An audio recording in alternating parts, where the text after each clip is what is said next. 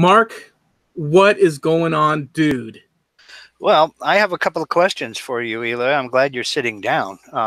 So I understand you were two-timing me this week with another podcast. Yeah, that's right. What about it? I like to prowl. I guess I'm a man on the prowl. you getting around this week. No, you did a guest spot on Hella 90s with Ryan Bitters, right? That's right. Hella 90s, Ryan Bitters, and it just came out to and it did. Are we doing the thing for? Well, it landed last week, last Wednesday. Mm-hmm. But pretty cool. Pretty cool. I'm like, so I've got to check this out. Yeah, he called me up and said, "Hey, man, let's do one where we talk about the transition from the 80s to the 90s." And I said, "Dude, but your show's called Hella 90s. It's all about the 90s." He says, "Yeah, but we want to talk about that transition with the music and whatnot." And we got into why, my thoughts on big hair metal bands and what happened and all that stuff. So that's on the latest episode of Hella 90s. Pretty cool. I'll tell you what, I'll we get finished recording here. I'll put a link up on it on our official Trampled Underfoot podcast Facebook page. So I'll put a link to it. You can go to the Spreaker page and listen to it. It's pretty entertaining. It's a fun show. Yeah. Ryan does a good job over there. He's a good guy. So yeah, man. I just thought it was interesting because I kept seeing your name pop up with all these podcasts. I'm like, dang, man, this guy gets around. Hey, you know what? I mean, you only live once. You might as well be in like 25 to 30 different podcasts. You're a star, man. You're a star. Yeah, it's a funny thing, but I find podcasts to be the new YouTube video because it's a pain in the butt to do YouTube videos. The way the algorithms, I mean, people, if you have an opinion on anything, you're going to have people that are going to be contrarians to it, rightly so, because your opinion doesn't necessarily mean it's the actual, fact of the matter. But I'm telling you, this podcast format, you get to shoot the breeze, share, it's entertaining, and you don't have the sort of onery task of building up these edits, let's say, video-wise, plus a project, in the case of what we do, put it out there, and then crickets across the world. That's right. Right? Yeah. And editing a podcast is completely different from editing a video. I mean, number one, you don't have the visual aspect of it, so that's just gone. And everybody, what I've got. I've got this tinny little headset that sounds like I'm halfway, not quite, but almost halfway into a Folgers coffee can, the plastic ones, not the tin ones. Yeah. And, and have my treble turned way up and the bass turned way down. But you can go in and you can edit that audio and make it sound pretty decent with free software, free programs. Editing a podcast, I mean, I take my time at it, and 2 to 3 hours for a 1 hour podcast, it's done. Yeah. And you don't have to worry about, you just have to worry about continuity, because you can go in and you can snip out little silent, awkward pauses. Or if you get a word wrong, you can, restate what you said and go back and cut out the mistake. I mean, it's a heck of a lot easier than editing video. I like it a lot. And also the return on investment is fantastic because we're just shooting the breeze like we would anyhow, except we do take into consideration topical, conversations for the fact that, well, we're doing a thing. But with the YouTube video, and you know what? It's okay to be controversial because the least controversial stuff, there was this video and it's talking about, how come and algorithms and all that. And it's a very successful channel. And he, at the end of it, it's like a 20-minute video. He said that I'm going to have to do clickbaity titles and pictures because that's what is trending. He explained the whole thing in such a very, I wish I could share it. In fact, I'll search for it and I'll post it also on our Trampled Underfoot page on Facebook. But controversy is super important. So I'm going to be controversial right now. I'm going to mix things up. I'm sorry, Mark, but Steve Nealon, Harneal Media, we've been trying to get him on tonight, so because he was going to participate in the three, and I suspect, and I'm going to mix it up right now because that's what the world is built on. I suspect that he was pulling our chain because he just didn't want to come up on here. Steve is famous for not wanting to be on video. He's great. He's fine with being on audio. He'll join in. I mean, if you go to our website, trampledunderfootpodcast.com, click that Wayback Machine and go back and check a few episodes. Steve has joined us on the podcast before. We did the Las Vegas one with him too when we were talking about Vegas, and he also talked about something that he finds fascinating. We didn't know about, and he told us about, which is people have video channels on YouTube where all they do is do scratch offs, and people send them scratch offs and all that, and that's what they do, and they're successful at just scratching off lotto tickets, scratching off lottery tickets. And something I'll talk to you about a little bit later. I found another rabbit hole that's a similar type of rabbit hole that I've been down for the last 3 days, but I'll talk to you about that later on. It may or may not end up being in the podcast. We'll see. But yeah, so you think that Steve was not really having I think that Steve waited in the balance, and he said, I could totally picture Steve going, now, to be fair with Steve, I'm trying to mix things up. I totally, of course, believe what you say. But now I'm not being controversial anymore because I've conceded to the thing. But I think that controversial is the way. In other words, controversy, even if it's not acceptable, I think that's the way to go. But with YouTube videos, it don't matter. You're lost in an ocean. Maybe not you, but and it is like I swear to you, I made that darn bee. I segmented the abdomen. The carving with the Dremel. I turned stuff on. I did what's that resin, and for what? I mean, in it of itself, it was a beautiful finish, and it still is, and it is the most awesome thing I have ever seen you make. I mean, it is absolutely fantastic. And folks, if you haven't been to Rockin' Woodworks, not Rockin' H, that guy has enough viewers. We want some of his. Go over to Rockin' H and tell him to go drop the H and get the H out of there and come over and see Eloy stuff. And Rockin' Woodworks, and check out that B video, man. You will not be disappointed. It's flipping amazing. Well, I appreciate that. I do want to say this though. When you say so you just did a beautiful thing because you're like saying, hey, folks, go over and check it. But now once you introduce in that whole set, because people's attention spans. So once you introduce the alternative one, which you're saying, folks, remember, don't go to Rockin' H. Don't go, when you introduce the people, and they might be drinking coffee, this or that, they'll say, oh, he said go to Rockin' H. No. That's why I said twice, get the H out of there. Forget that H. Nothing but love for you, Drew. Nothing but love for you, Mr. Short. Well, Jamie Page has that same issue. He's JP Woodwork.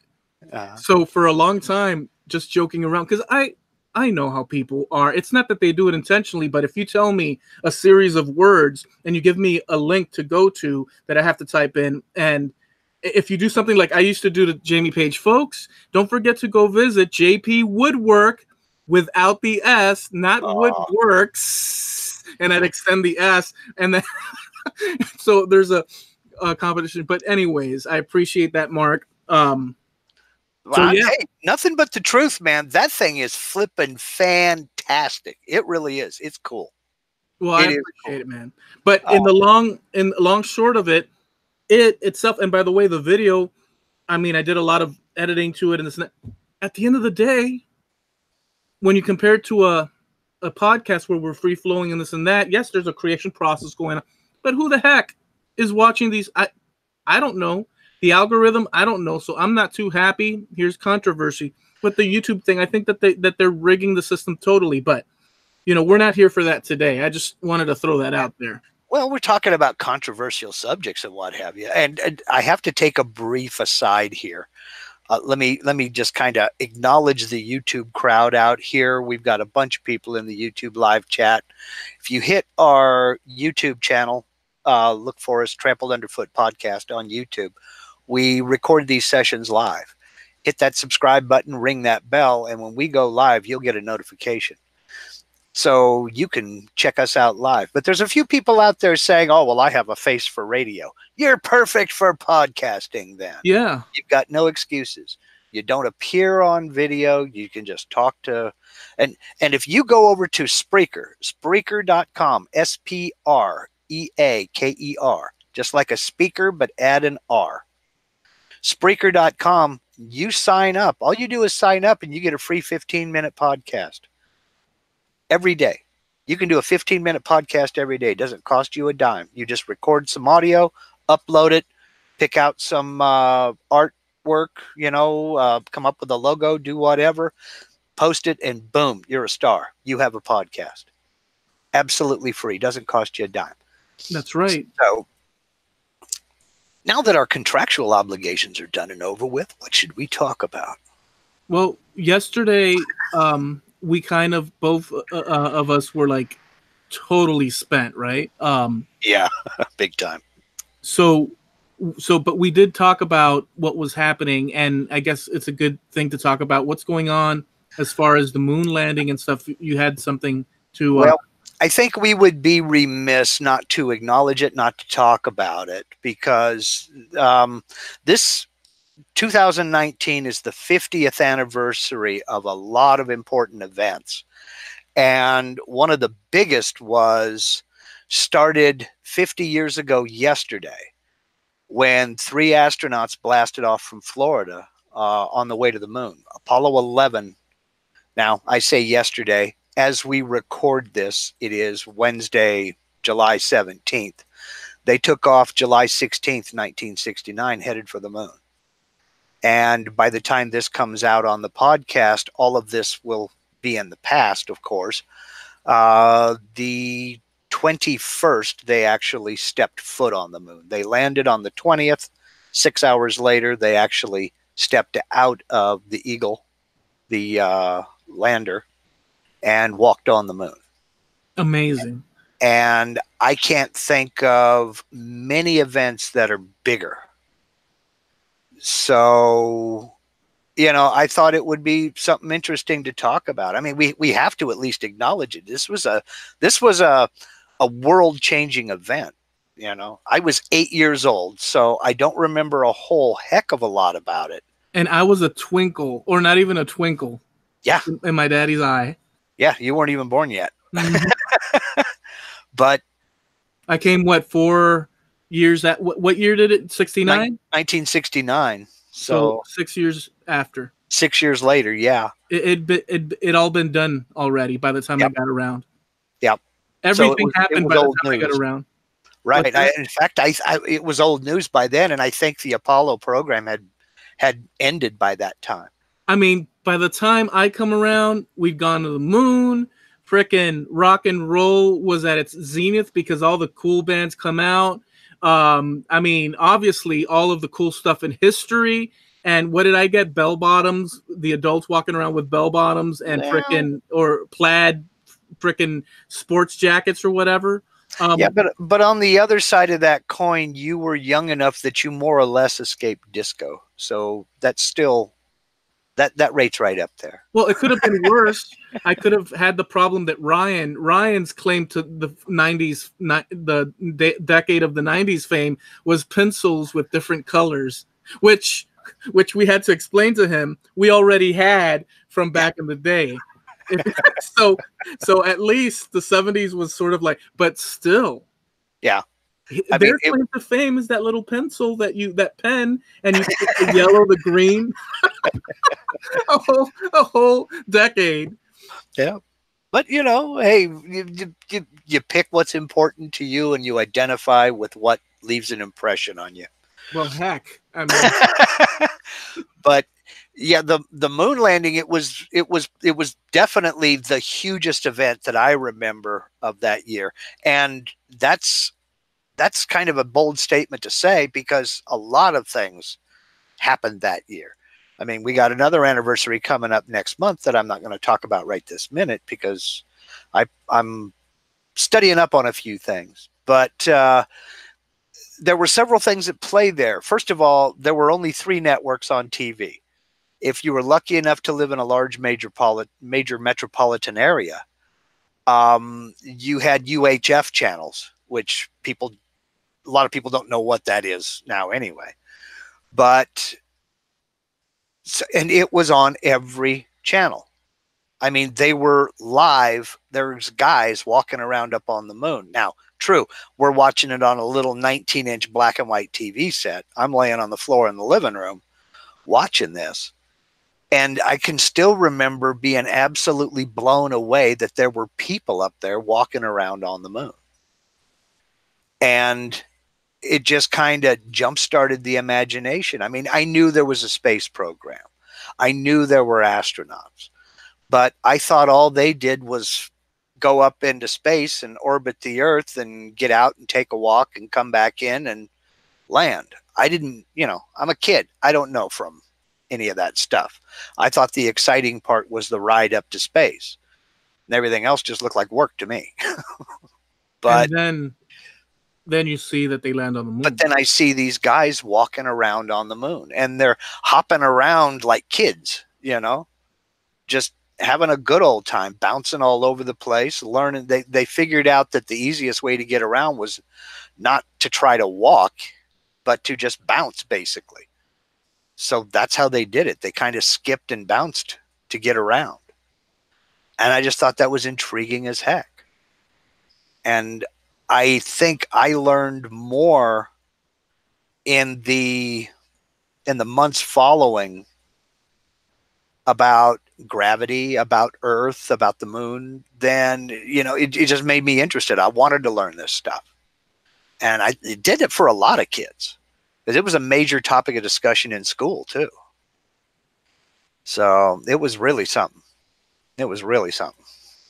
So and, go ahead. Oh, no, go ahead. Go ahead. Well, I was going to say, and the conspiracy theories were born. You know, is that where you were going? That's where I was going to go. So, okay. If you do any YouTube searching, and for me, you know, the other day, remember that channel I told you that he talked about? Okay, do you guys remember out there, and Mark, that there was a viral video where a guy goes to this reservoir, and the reservoir is full of black floating balls, and they use it for a reason. I think it's so that the algae, the sunlight, doesn't create like a film over that reservoir, something like that. But he posted that video, and it just went mammothly savage viral. Mm-hmm. And he's had a few viral ones, but that went really viral. And he's got a video explaining his thoughts about the whole thing. And he's a very, you know, conscientious sort of, he really sits and says, well, this, and that. And he takes in and he writes it down, and he, you know, talks with the audience about what his thoughts are as far as chasing algorithms. He basically came to the conclusion that the creator notices signals about the environment of YouTube, and they begin to search or go after the algorithm. The algorithm is seeking what people are searching for, but there's a delay in that cycle. So he said that YouTube has this want or opinion or assumption that YouTube wants to believe that content creators, generally speaking, don't, or YouTube video makers don't go after the algorithm and search. They're just doing what they do. But the reality is that if I see a trend or a pattern, you know, any of us, you know, at whatever level you are, I mean, there's always going to be someone that's going to come out and say, well, not me, because my way of doing it, I understand. But in the whole, you know, planetary, you know, in the environment, people tend to look at trends, and in their minds, they start to justify. And then that's why you get a lot of Jimmy DiResta videos with no audio. Right. I got you know, two words for you: fidget spinners. Look at how many fidget spinners came out when those things were huge. And now you can't find them. Yeah. So his whole thing is that these content creators are searching for the algorithm, because the algorithm is signaling what viral videos are going to happen, but the algorithm is chasing what the people are typing in. And so there's always this whole thing. So he came to the conclusion you could never know. But the one thing that they are gearing towards, he did a great job. I'm going to link it. I'm going to find it and link it on our Facebook page, Trampled Underfoot Podcast Facebook, because it's long. It's about 20 minutes long. But when he gets going, he gives some awesome sort of clearing of the cobwebs in the head of what the story is. And in conclusion, he's explaining that, to do the YouTube thing, you want to be successful, the thumbnails have to really pop out. I mean, you really have to grab them, and the titles you have to. And of course, so he said, you're gonna have to excuse me, but I'm gonna have to do clickbaity titles, because that's the environment that they're creating. They're creating that environment because the natural tendency for humans is to want to be successful. I mean, that's the whole.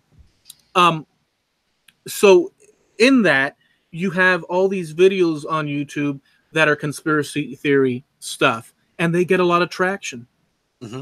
People like outrageous stuff. Yep. And to go to the moon conspiracy stuff, and by the way, I love conspiracy stuff. Now, doesn't mean that I can't say, right? I can't say to you that I can call something out for silly and not silly. Mm-hmm. But I like when thought is put behind a thing, and you have people are testing the bounds of what is and what is not and stuff.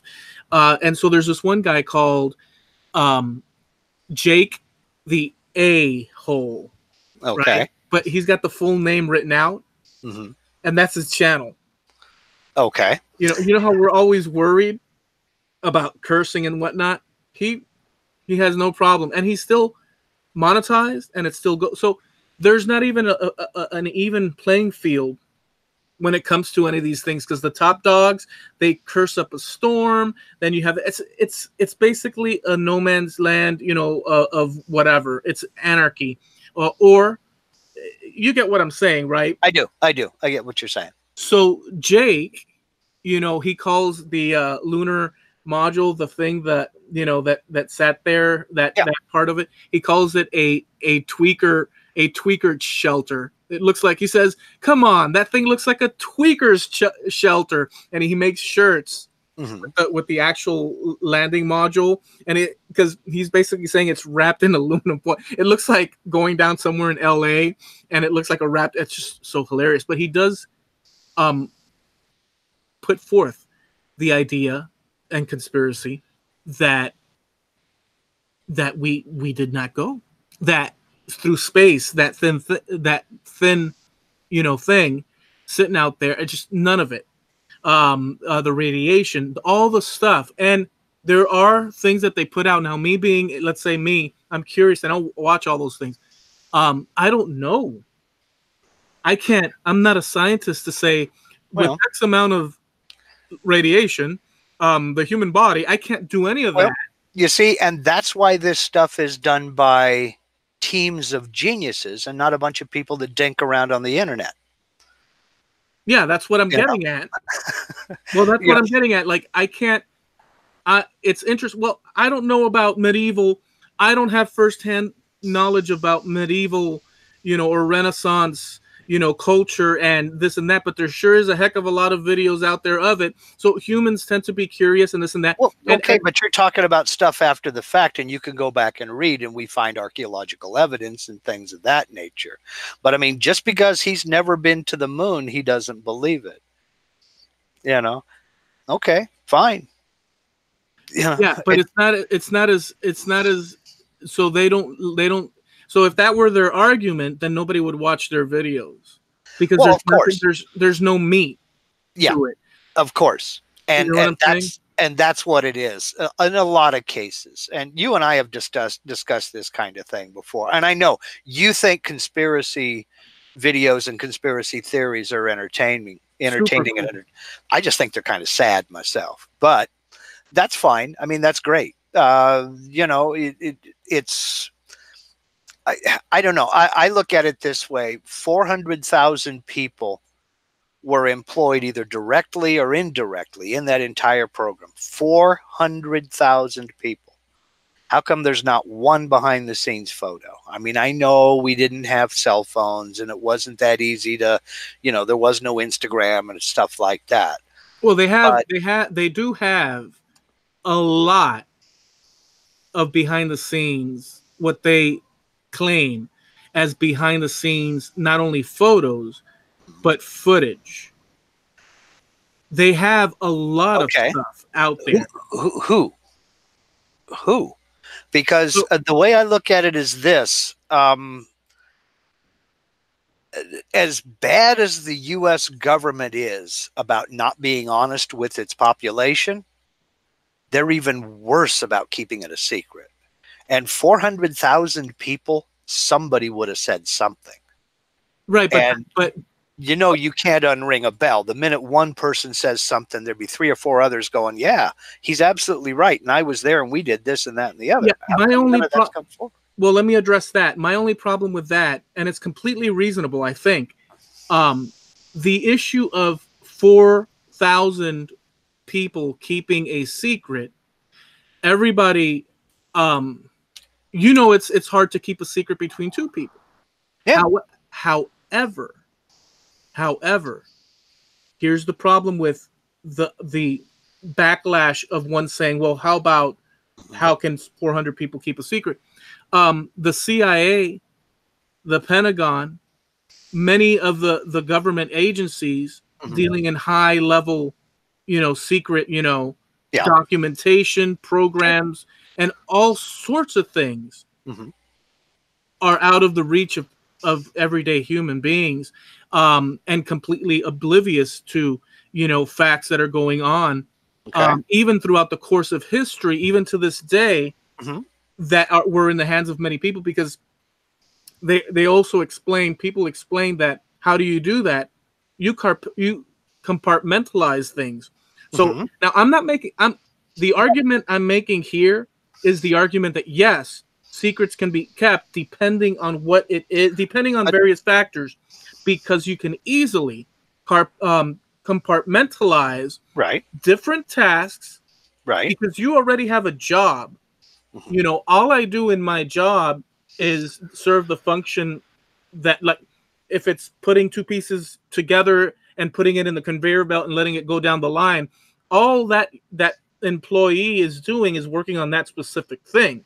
Right. They don't even have the full. So there is, in my opinion, without any, I mean, unless one explains, I have no doubt that secrets can be, depending on how it's prepared and set up, can be kept, because nobody knows the full picture. But how do you know that? How do I know that? You know that because somebody talked. You know that because that information came out. You know that because somebody made the fact that they're collecting all that information and they're doing these clandestine things came out and said so in public. That's what I'm getting at. And when something gets discovered. And how does it get discovered? By somebody talking. And 400,000 people. Now let's add in the entire population of Florida who was out there that day. And they saw that thing take off and go up into the sky. You can't compartmentalize a state full of people. Yeah, but wait a second. Wait a second. Going up in the sky is also, going up in the sky is also, I can say without any doubt that the sky is blue. I can actually say that and sound confident that the sky is blue. Right. And, you know, you can argue that it's, to go further, that the reason it's blue is because X, Y, and Z. You can go into a more detailed thing. And what I'm saying is that these conspiracy people, not saying whether they're right, wrong, they're interesting, but they don't stop at I saw it go up in the sky. Because Right. what they'll say to you is that every photo, every video, every photo of something going up into the sky never, and there's a counter to that as well, never goes up into the sky, straight up into the sky. It always goes up and then starts to go in towards the side on an angle to the disappear. And they argue that it goes up and it goes away and drops in the ocean or whatnot, or it lands somewhere else if it's a shuttle, or it can go around the world or whatnot. But you never see it going straight up. The argument would be to counter that, just to is that it does so that it can grab onto the rotation and then do that. So there's all these competing things. So that's where conspiracies grab force, and people come along that are novice, and Right. they can become convinced of a thing. I understand that. And now you know why I say that. That's why these kinds of things like going to the moon is figured out by teams of thousands and thousands of geniuses and not a bunch of people hacking around on the internet. I mean, just yesterday or the day before, Steve and I were on Hangouts, and Jimmy DeResta, we've named him twice on the thing. Any shout outs? He built. I think they took a huge blueprint of the actual space capsule, I think it was. Yeah. And each maker, it was thrown across the Yeah. world into the maker community, reconstructed each part of what made up the thing. And it's just his piece was quite the elaborate. He did it out of wood and like aluminum and this and that, but is quite elaborate. So it sounds like it would be a big hoax, like a big freaking with all these things and details and going against like the conspiracy theories. It sounds like a very elaborate. It would have to be a very elaborate hoax. That they went to that extreme to create a hoax, and then you would ask for what reason? Yeah, and that's my next question. To what end? To what end? I mean, why? Why would you fake that? Why? What's the purpose? I mean, I can't think of a logical reason. I mean, and I can. Yeah, I've since I about 1975, 76, 77, I've heard the arguments and this, that, and the other. The one that I like the most is, that one picture of Buzz Aldrin on the moon, supposedly taken by Neil Armstrong. You see the reflection of Neil Armstrong in his helmet in the visor, and he's not holding a camera. It's like, what do you think? He was up there with a Polaroid? You think he got a camera out and held it up here in front of his eye and said, smile? No. Look at his hands. There's a little pack on his chest. Blow up the picture of Buzz Aldrin. The camera is mounted on his chest. And when you look at Neil Armstrong, he's got one hand up like this and the other hand down below, pushing a button. That's where the camera is. And you blow up that picture of Buzz Aldrin and you see the lens. No, they didn't go up there with those big fat gloves and take a picture like that and then wind the film and take another one. That's why I say these things were invented by teams of geniuses, not a bunch of guys hacking around on the internet. So I love that. That's one of my favorite ones. Well, I think that I've mentioned this before, that I suspect that they actually filmed pickup stuff on Earth in order to, because look, they didn't know that. I mean, what would have happened? Like what happened with the Challenger. What would have happened if they would have done this, sent people, and that kind of thing would have happened where they didn't come back, they were lost in space or some sort of crazy thing? I mean, that would have been a terrible. From what I gather, and this didn't come out for a few years, but Richard Nixon was president at the time. And there were actually 2 speeches written. And if you search on the internet, you'll find a copy of this speech. He had a speech that he read that was congratulating them for the landing and the successful return. Yeah. He also had another one written just in case they couldn't get back. Right. And you can find that speech online now if you search for it. Yeah. And it's pretty bleak, but pretty, it'll tug at you a little bit if you have any kind of feeling at all. When you stop and think about some people who are just basically going to live for as long as they have oxygen up there, and that's it. The possibility was always there. I don't remember which one of the astronauts said it, but he said nothing gets your hearts racing faster than sitting in a space capsule on the launch pad, realizing that you are sitting on top of millions of pounds of highly volatile rocket fuel that was designed and built by the lowest bidder.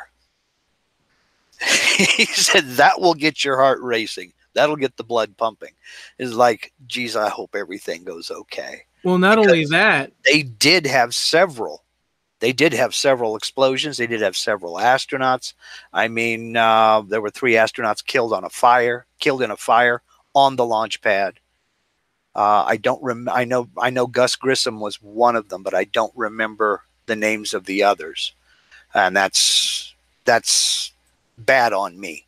I should remember the names of the others. Not only that, the actual going up and landing, not knowing what the surface was actually going to be like. I mean, it could land, but what if it was like, I mean, they thought these things as well. If you read back, they had worries that when it landed, not only the fact of it landing proper, so that it touches down even instead of a crash, but they also had the worry that wherever it landed would just sink in to some sort of lunar dust that sucks them in. Who knows what? They did not know.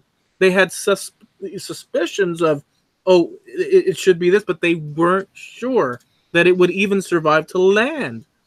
And if it did land, that it would not get sucked in. I mean, they went basically with the idea, I mean, I don't know what percentage, that you're not coming back.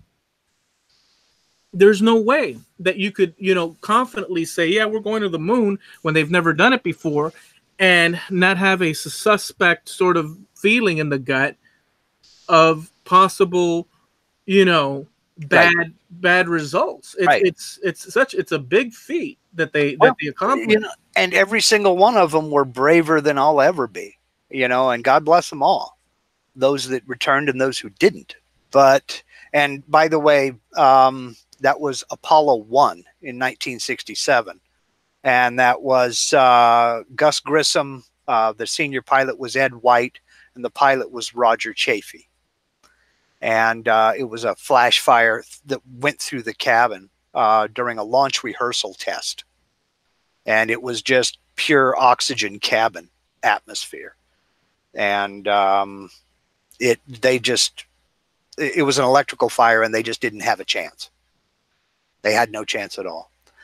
But they had absolutely no idea what they were going to find up there. They had no clue. And that's what I mean when I say these guys were braver than I'll ever be. And that they were willing to not only take the risk, they were excited about taking the risk. They really genuinely wanted to go. And that takes more brass than, I'll ever have. Well, it's like you're basically, just saying, hey, we're going to go do this, and hey, what happens, happens. Let's go. But let's think about that for just a minute. If the stars all lined up just right and everything was perfect in the world, and they came to you and said, Eloy, we need somebody, would you go to the moon? Nope. I'd go in a minute. Nope, I would not go. I don't even want to get on the fair rides. I'd go in an instant. I would go in a heartbeat. And I'm a guy that don't like to fly anymore. No, dude, there's no point in doing that. Look, you're a human being. You belong on human being territory, which is look, I am happy with the soil beneath our feet. I'm happy with the actual air and my hands. If I, Yeah. move my hands, I can feel the air pushing. You're not even the least bit curious. Zero. Look, I love the idea of sending like satellites up and let them explore, go to Mars, travel, let's see reflection, like radio signals back, whatever. I don't want to physically go it. To me, there's something unnatural about going. I feel that this is our home. I love the earth, the ground, the air, the sunlight, as long as it's, outside of our atmosphere. All the stuff that I love earth. I do too. I'm with you 100%. But if given the opportunity, I would go in a hot second. I would be, I would be there so fast. My great grandkids would be born dizzy. See, but I would move that. Just for the sheer, what is it like? Just for the experience. It freaks me out to think that you're going to be out there, and let's say you land on the, dude, you have to not only go but get back. And the idea of going and you're in space and dude, that's, to me, I don't like the idea. I like the earth. I don't care. I prefer caveman. No, it's shocking to me that you would say that. Because, dude, are you kidding? I would go in an instant. I've flown all over the ding dong place, and the highest I ever got was 37,000 feet in a commercial airliner going to Germany. I would love to go. Yeah, I'd be there in a minute. I hate the takeoff and the landing. When you take off, it's like and it's going up, and then you're feeling like, it's like weird on the brain. And then once you're flying, like, you're okay. But it's like that takeoff. No, dude, no thank you. No thank you. I got some Army stories to tell you about flying in helicopters that would curl your hair then. We'll get into that one day. Oh man, that's some fun stuff. That's very fun stuff. So go ahead. You haven't lived until you've been in the front seat of a Cobra attack helicopter flying below treetop level.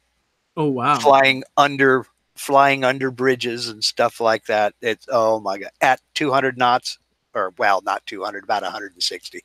Well, you're clear. You're aware that the helicopter blades are going to clear the pillars, right, of the bridge. The pilot is. I was not the pilot. I was the dude in the front seat, hoping that pilot knew what he was doing. But I figure, that's why they're paid the big money. And it was an absolute blast. Would I do it again? Nah, I've done it. But I wanted the experience. It's like, look, there's some crazy things out there. I can tell you now that I'm quite settled to be like not doing crazy. I'll do a hike. I'll do, I'll journey. And by the way, vehicles are very dangerous.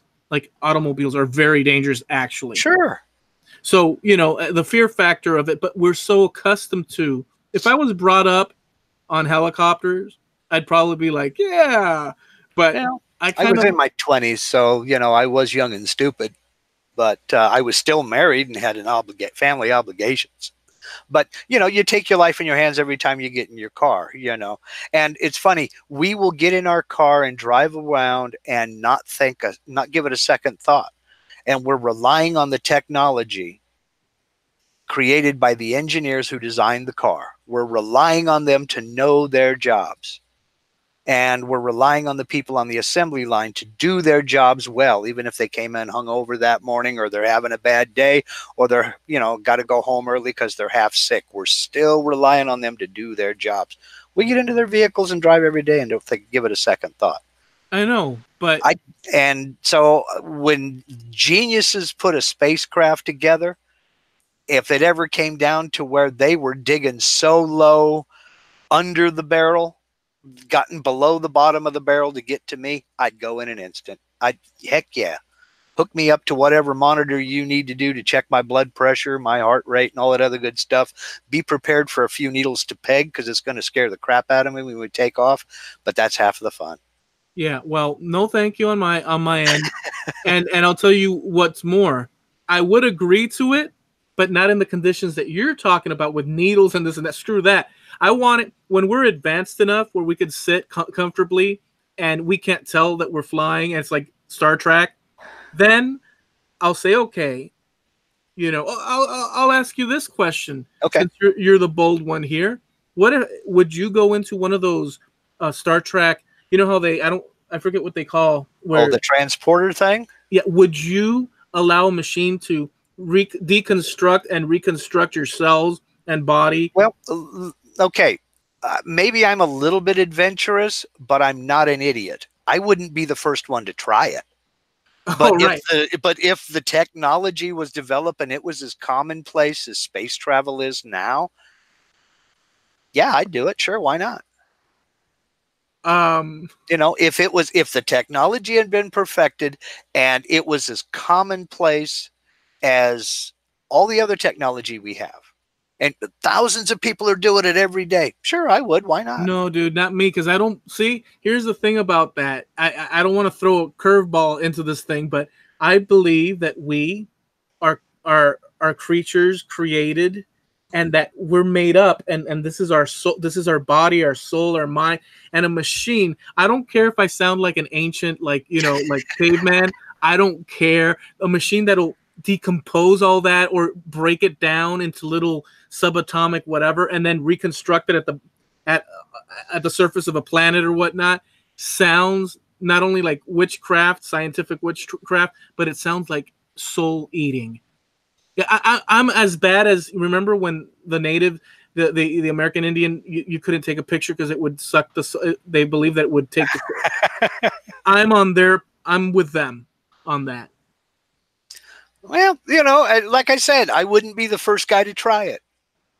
I would, I would be because we have never, and I don't know that we ever will, be able to dissect those building blocks and put them back together again. But again, that's why this stuff is done by teams of geniuses and not guys like you and me.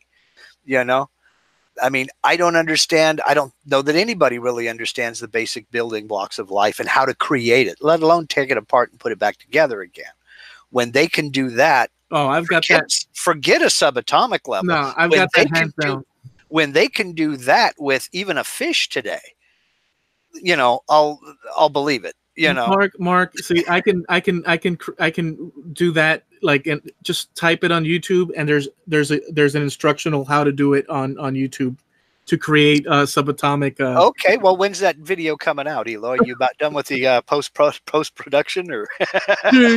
dude, I to confirm what you just said, I made this thing, and I thought that boy, this was an adventure to make. So imagine creating actual atomic or subatomic little things. Yeah, but like I say, if the technology was made it to where it was as commonplace as getting in your car is today, sure, I'd do it. Why not? I'd give it a shot. I'm not stupid. I'm not a thrill seeker. I've never been bungee jumping. I've never been skydiving. I believe it's foolish to jump out of a perfectly good aircraft on purpose. Now, don't get me wrong. If the pilot's jumping, I'm either right in front of him or right behind him, one of the two. But so long as he's up there doing what he's doing, I'm his biggest cheerleader, man, and I don't feel the need to get out and walk. Oh, I'm with you. Roller coasters I'm okay with. Well, I was okay with. I may be too old for them now. And that's a hard thing to admit. But what can you say? I don't, that kind of stuff doesn't, I'm perfectly okay not spinning around and loop the loop, and I don't find it entertaining. I don't find it useful. It makes me queasy. I'd rather walk the fairway and purchase food and onion rings and whatnot, and you do that after the roller coaster. See? Oh boy, talk about going over to one of the trash cans and puking. Yeah, don't do it before the roller coaster. Do it after the roller coaster. Oh, dude, man, it's too much. It's too much. I can't do it. It's too much. I'm not gonna. I love the fair, but I'm not into the spinny spin rides. It's just too much for me. I get motion sickness too fast, to be honest with you. So I wouldn't be able to do the astronaut thing either. I've only got, don't feel like the Lone Ranger there, because believe me, even on the International Space Station, they all get motion sickness, every single one of them. And every one of them will admit it to you too. So much so that they've come up with what they call the Garn scale. A few years ago, John Glenn and another older, Jake Garn was his name. I don't think he was an astronaut previously. He may have been a fighter pilot, but he may have been an astronaut, and I just don't remember that part. But his name was Jake Garn. And they went up into space. And John Glenn became the oldest man ever to go into space. He was in his 70s, I want to say. And Garn was just so incapacitated with nausea that's about all he did his entire time in space was get sick. That's horrible. And they came up with the Garn scale of how sick are you? And the level 1 is completely and totally incapacitated. And that was him. So he was totally he couldn't do a ding dong thing. He was sick the whole time. So that's very common. And in fact, the number one medication they send up there, that they have up there on the International Space Station, is motion sickness medication. Because a lot of people have a misconception. They say when you're up out in space, there's no gravity. You're in zero gravity. There's tons of gravity up there. There's gravity all over the place. Gravity is what keeps the moon where it is. Gravity is what keeps the Earth where it is in relation to the sun and the moon and the other planets. There's gravity everywhere. You're in weightlessness. You're basically in free fall. It is a case of, like the International Space Station, it's falling towards the Earth and keeps missing because the Earth's moving. And the gravity keeps throwing it back around. You're in free fall. You're weightless. There's gravity all over the place. It just doesn't work on you. So they feel like they're constantly falling? Right. They feel like they're constantly moving because they are constantly moving. Yeah, that sucks. I can't fall asleep like that. And when you figure they're going around the world every 1 hour and 40 minutes, 1 hour 30 to 1 hour and 40 minutes, at about 17,000 miles an hour, they're moving pretty fast. Yeah, I can't forget that. I need to be stabilized to eat, and I can't feel like I'm constantly jumping out of a plane and concentrate on, you have to be a special person to be able to do no doubt. No doubt. There's no way.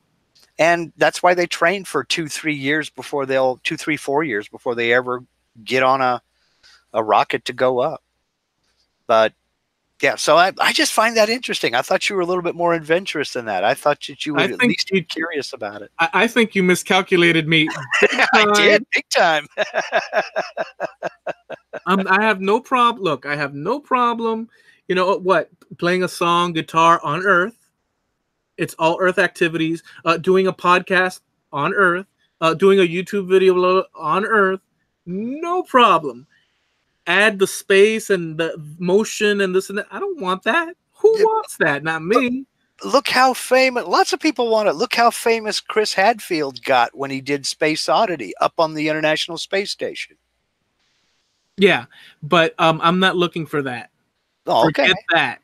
Forget that. I mean, I'd rather go in the ocean than that. And mind you, it has to be Atlantic Ocean, where I'm quite of this earth. And it depends. As far as the ocean is concerned, it depends on where you're going and what you're doing as to whether I'll go for that too. Because I don't think there's giant sharks up in space that are ready to, prove I'm not on the top of the food chain. I know they are in the ocean. So if I'm in like a submersible or something like that, okay, we'll talk. But if you're talking about putting on your fins and a snorkel and let's go do that in the lake. Well, I'm totally, if they dropped our butts off in the Antarctica on a raft, that's as dangerous as anything. Alone. You're stuck in the middle of nowhere. You're not going anywhere. That's not a good situation. So inhospitable places on this planet that we need backup. So, Sure. but at least we're on this planet. Sure.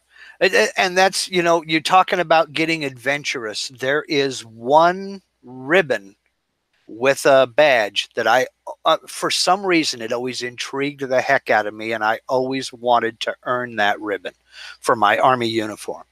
And I never would have had the chance to get it. And that's probably one reason why I wanted it so bad. And that was the Antarctica service ribbon with the wintered over badge. I wanted to winter over in Antarctica. Oh, wow. Don't ask me why. I'm not a researcher. I'm not a scientist. I'd like to go to Antarctica just to see it. To this day? Yeah, to this day. And I know you can go to New Zealand and you can take a boat out of Christchurch and go down, and you can land on Antarctica, and they do tours and things like that, and then go back. But I'd like to do that just to say that I've been there, just to see it, to experience it. Well, I mean, so I don't want to overplay, because there's always the duo, and one has to play the straight guy and the other one the comedian or whatnot.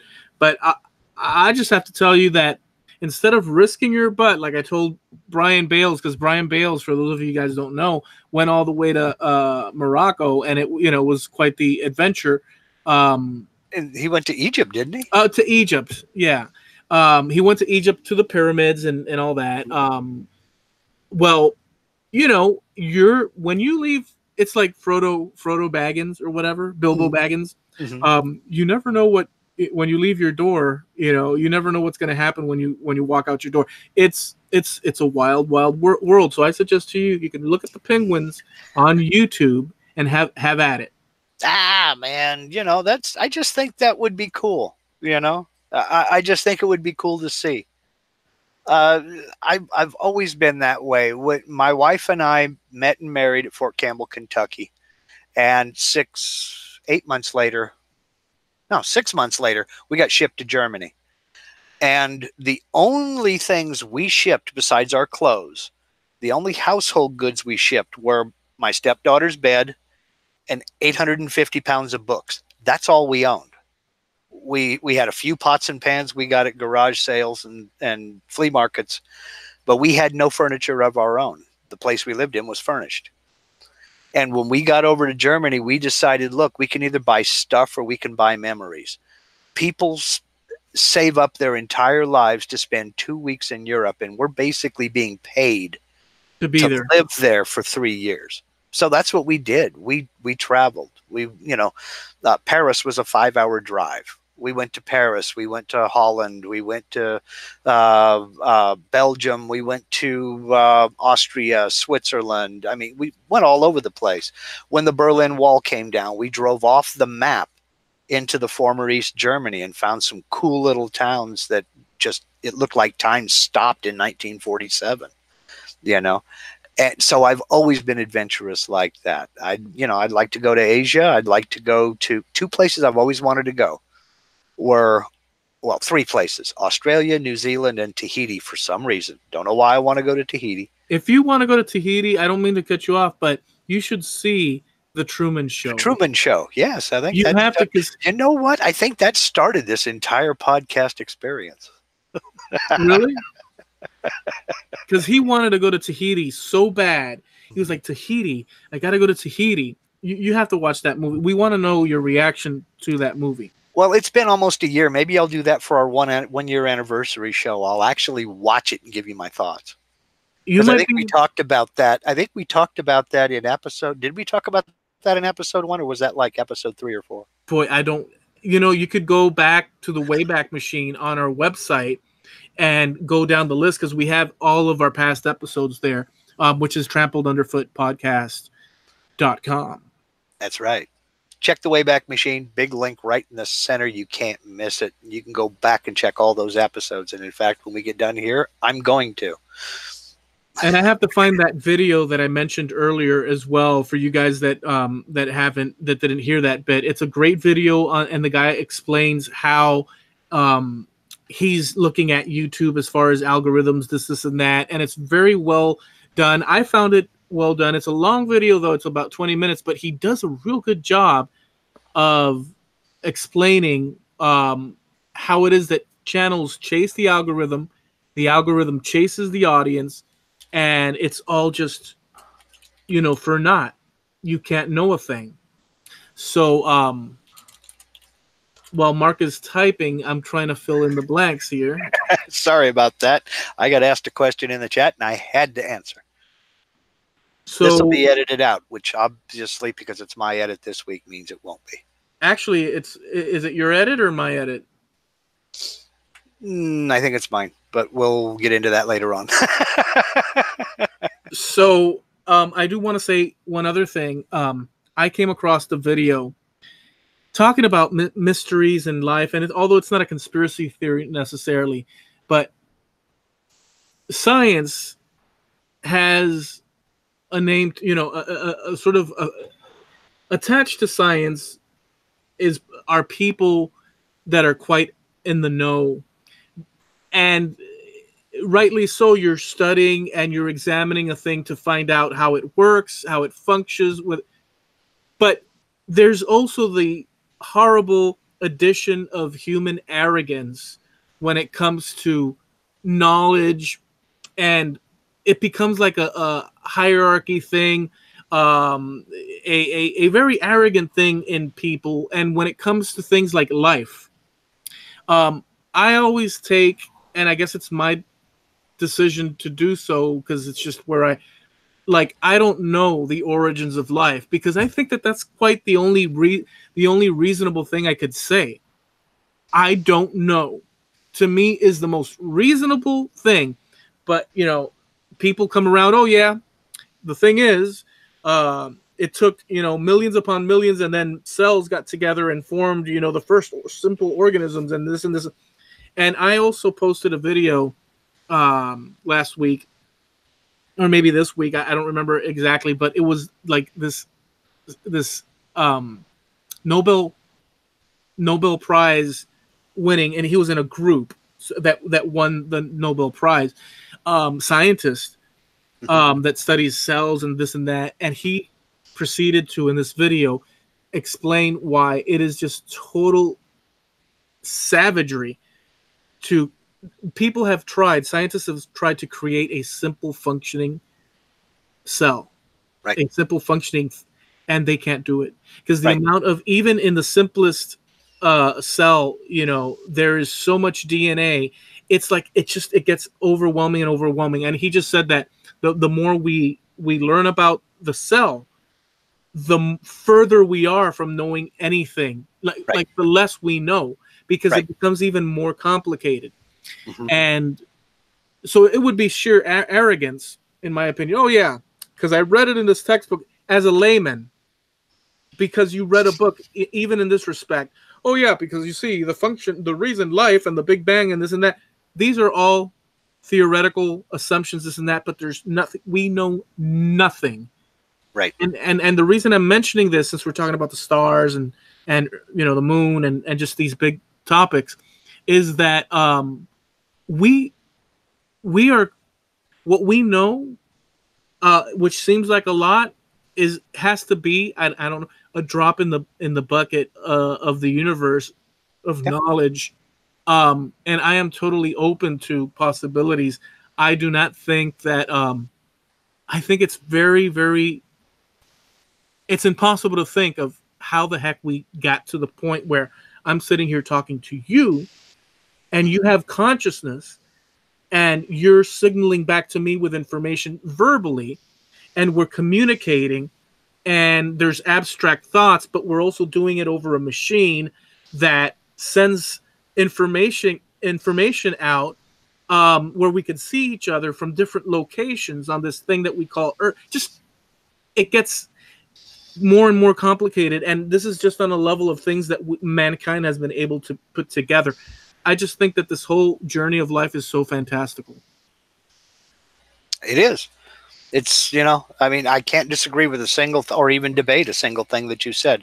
And by the way, I watched that video as well.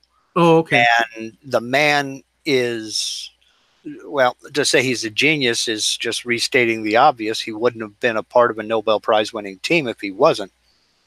But when, having never really thought about the topic before, Me neither. listening to what he had to say about the topic, and when you think about how complex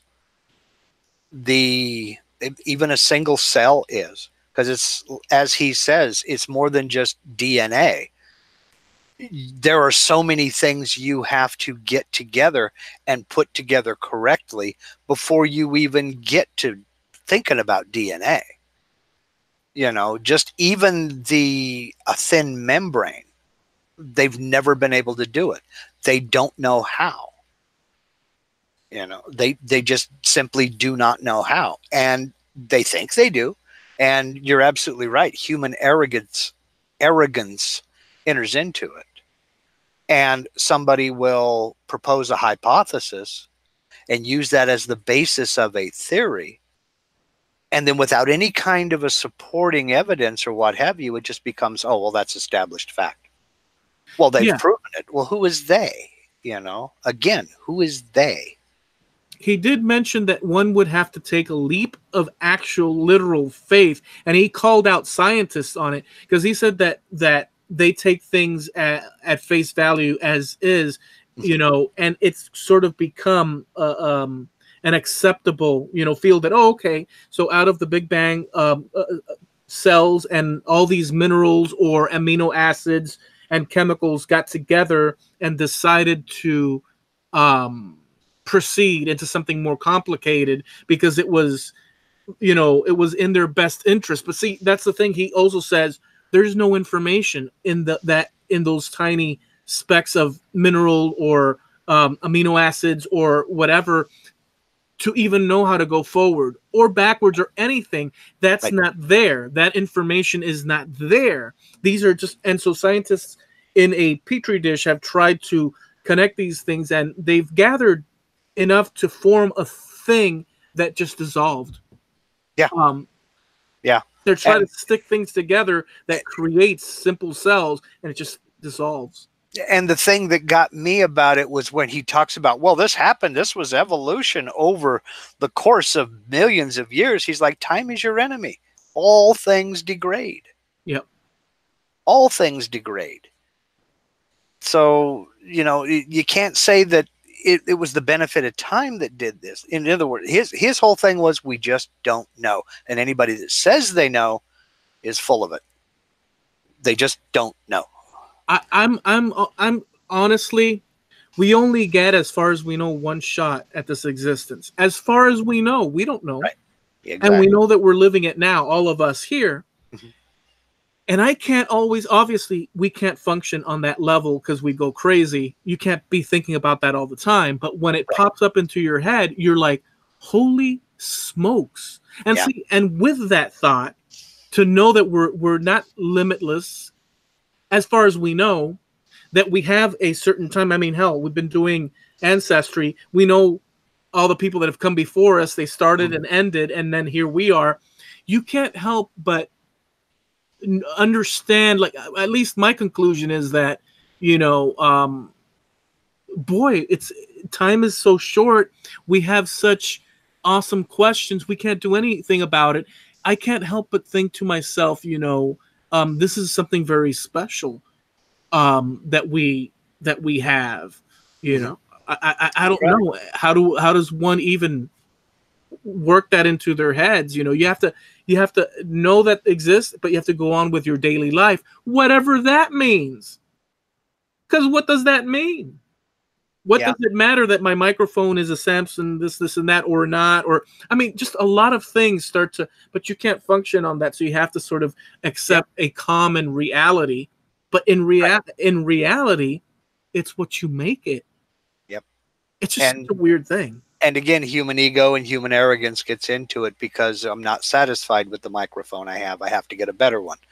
And I say this is a guy who's working on a cheap $30 headset. So I feel qualified to make that statement because you, the listener, suffer because I'm cheap. One other thing going in a side route. I was talking to Steve the other day, and I told him, "Oh, dude, I saw this awesome video on knights, and knights coincided. Did you know that knights existed for 200 years roughly, and then they were done with?" I for some reason I thought it was longer than that, but okay. So, well, here's the thing. I thought so too, but apparently, like what we recognize as knights and this and that, I guess we'll have to do some research. But according to this very well made, I mean, when I mean very well made documentary, I mean very well made documentary. They could be pulling our legs, because I also thought the same thing. But they started and ended around the time that firearms were in use in Europe, like the very old knights were around at the end of it, when actual projectiles that were with black powder were being used. And the whole documentary was about some armors. They had this armor from this British noble. It was meant to even protect. Could they protect against gunfire? Right. They had common armor, and then they had advanced armor, or specialized for the whatever, the noble people. Sure. And they did a whole thing where they tested one of those projectiles on the common guard armor, and it pelted right through the metal, and it just right through into slow motion, all that. And then they tried it. They built their own armor out of nothing, like they would have done from back in the day. And they tested it, and bam, it hits it right. And then the guy comes up and stuff, and they look, it dented it. The projectile exploded into fragments in slow motion. You could see it. It only dented it, and when you pulled it around it had 2 layers. There was no injury, so you could have survived from these projectiles at the very end of the whole medieval knights or knights era, and I found it very interesting. But now, go ahead. The weapon they were using, was it a black powder lead ball type of a rifle that they would have had back then, or one of their? Yeah, it was like, it looked like a wooden, or like I'm not sure, like some sort of long round metal thing with a handle, but it wasn't even a gun. Like, it just looked like a little handheld cannon. Okay. And then it had like a little wick, and they'd light it, and then you'd blow on the wick. It would flare up with heat, and then when you triggered it, it would snap. Okay, okay, matchlock. Yeah. Well, no, it wasn't even a matchlock. But okay. I told Steve about what I'd seen. He says, "Oh, there's this other channel where the guy does all sorts of medieval cooking, and what would have the peasants had for food? What would the better to do middle class, and what would the royalty and all that?" And he goes to a lady that I guess is an expert on that, and she prepares all the foods along the way and shows. It's such an awesome series, dude. Just fascinating, dude. And they didn't eat, apparently, whatever they did have wasn't that bad. Yeah. They had bread. They drank beer. I was like, hey, that's 2 pluses right there. And your meat was usually some salmon caught from the stream, because it wasn't even considered a fancy food. The big dogs used to eat rabbit and all sorts of poultry, this and that. But the small guys wouldn't eat poultry, because if you killed your chicken, you had no more eggs. They would wait till the end, till the chicken was all like crusty, and then they'd eat the darn thing. Yep. Fascinating series. Like the deer and the pheasant and things like that, they all belong to the laird. And if you were caught poaching a deer, that was death for you. Oh, yeah. So, yeah. How we got on that, I don't know. But that's what we do here on Trampled Underfoot. I was trying to go away from, because we went into this. That should be our slogan. Trampled Underfoot. We digress. No. Trampled Underfoot. How the heck we get over here? Yeah. True. But yeah, I mean, and believe it or not, I've seen that. What did medieval peasants eat? I've seen that come up in my suggested. I've just not clicked on it. Right. And I've seen that video with the reservoir with all the black balls. I've just never clicked it either. I've seen that suggested to me too. Yeah, I wasn't big on the whole video of the black balls in the reservoir, Mhm. but that's the one that got him like popularity.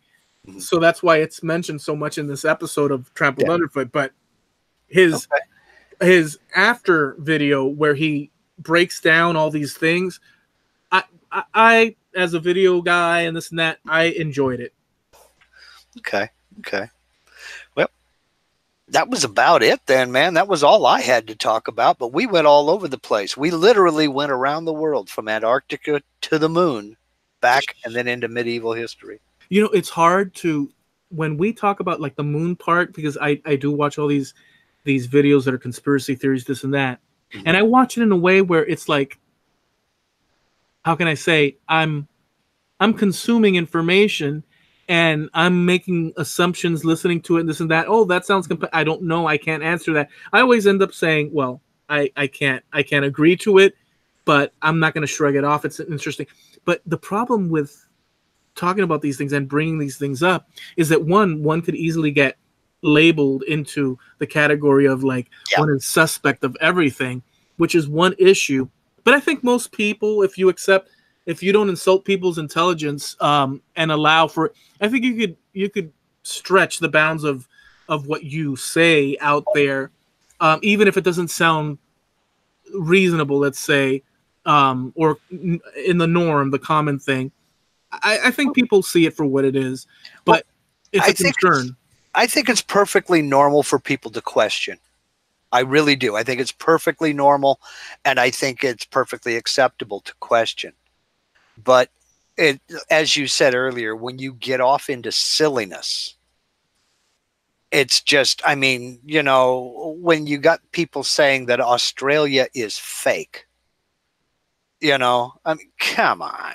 Like the Just actual come on. continent. Yes, the continent is fake. Australia is In, fake. There's no such thing. but what's their? How do they? But you can. You know, I never even looked. But see, that's where I come in to say to you, if you're ready to say, hey, Because it's silliness. but what if?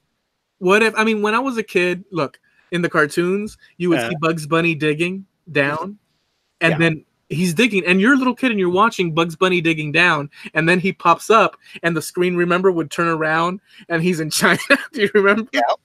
You know, so I guess that's neither here nor there. It's just that it's okay to allow this Australia thing and see what they have to offer just on sheer fun. I mean, if they bust out with something that you're like, what?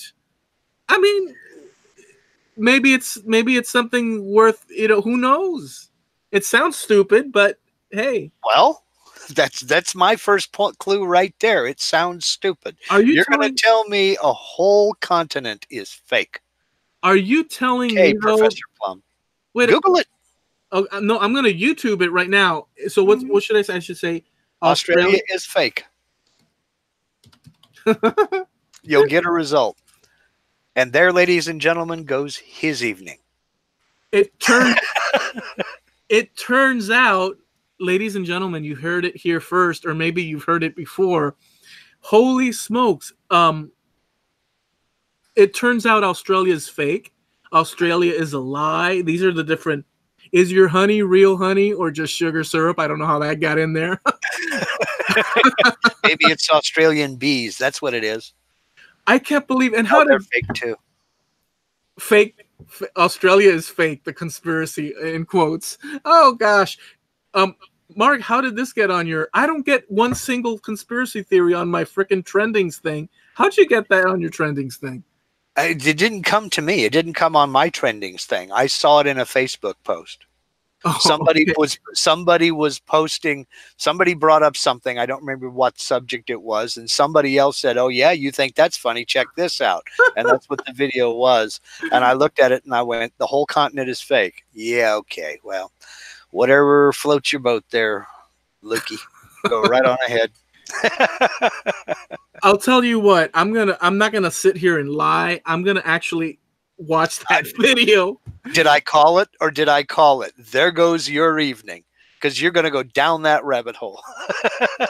Look, I'll know.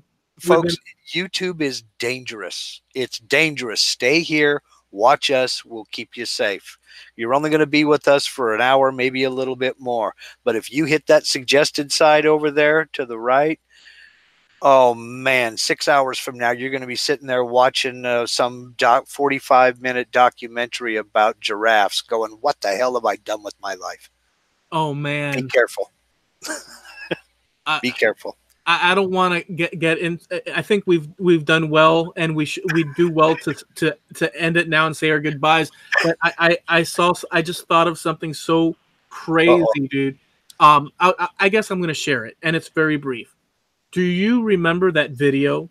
I don't know when they recorded it, but it was a Frenchman. I believe it was a Frenchman. Could be from Quebec. I don't know.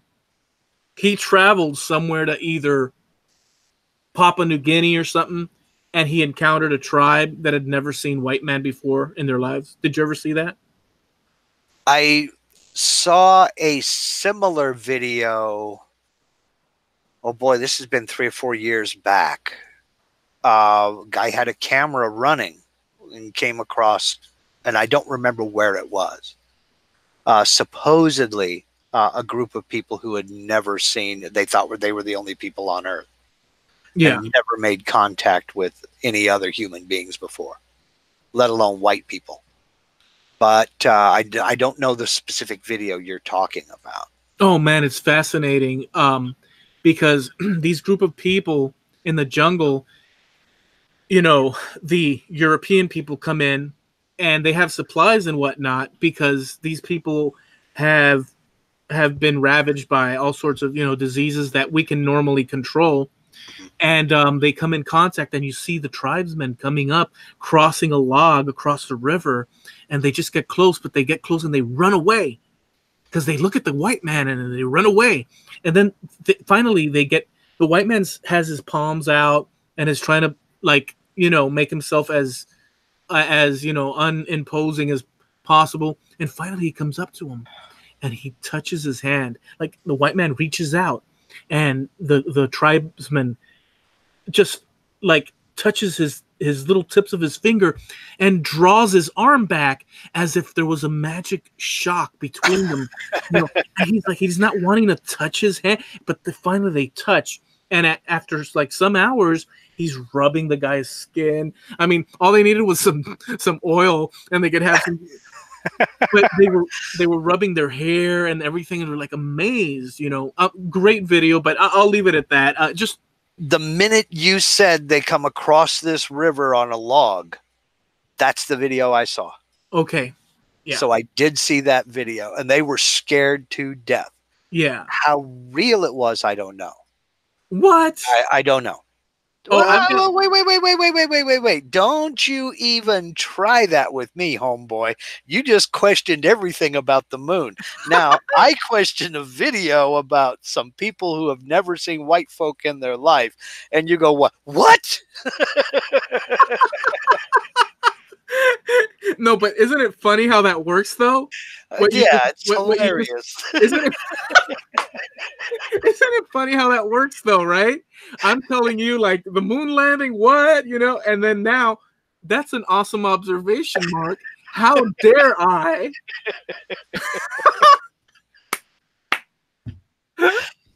The main reason I say that is because it's been done in the past. Well, I know that, but wait a second. See, we don't get to pick what we get to be conspiracy theorists on. But I mean, come on now. Well, I guess we do. But wait a second. Why would you question? Did you not find the scared look on their face? They would have. Okay, look. If that video is fake about the encounter. And when I mean encounter, I don't mean close encounters from space. I'm talking about this Aborigines, encountering Europeans. Would you not give them 5 Academy Awards? Because man, yeah, it was convincing. Don't get me wrong, it was convincing.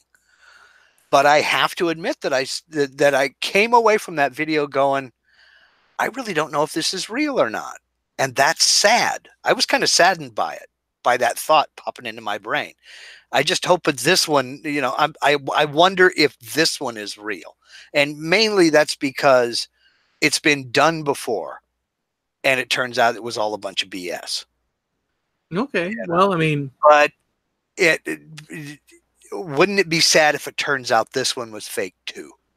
I don't know. And that's my cynical brain at work. Yeah, I love how it's I can't get you to, to question at least one little thing with the whole space thing, but you're all in when it comes to like discovering new tribes that have never. No, I'm not all in. Like I said, I hope this one isn't fake like the other ones have been. Yeah. I mean, so. I have to what's the word? Embellish, because we are doing it, but I totally understand. I get it. Yeah. Hey, folks, this is what we do, but I think it's time for us to go bye-bye. Yep, I think we hit it. I think we got it covered. But do us a favor. Stop off over on our Facebook page, Trampled Underfoot Podcast on Facebook. I've already forgotten what I'm going to put a link up to. Oh, yeah, I'm going to put a link to Hella 90s over there on our Trampled Underfoot Podcast Facebook page. So you can check out Ryan Bitters and Eloy Escagedo and their discussion about morphing from 80s to 90s, all the good, all the bad, all the indifferent. And you were going to put a link over there as well. Yeah, I'm going to put a link for the YouTube thing. I think it's I've already stated my little points there. I'll link that too. It's all about YouTube algorithms, this and that, but it's actually entertaining. Just go check it out. I think you'll enjoy that one. So, Mark, awesome episode. I enjoyed it. Yeah, I enjoyed it too. I had a lot of fun. I mean, it could go on because we can keep talking, but you know what? We'll leave some awesomeness for next week here on Trampled Underfoot Podcast, YouTube. Have a good night, y'all. Good night.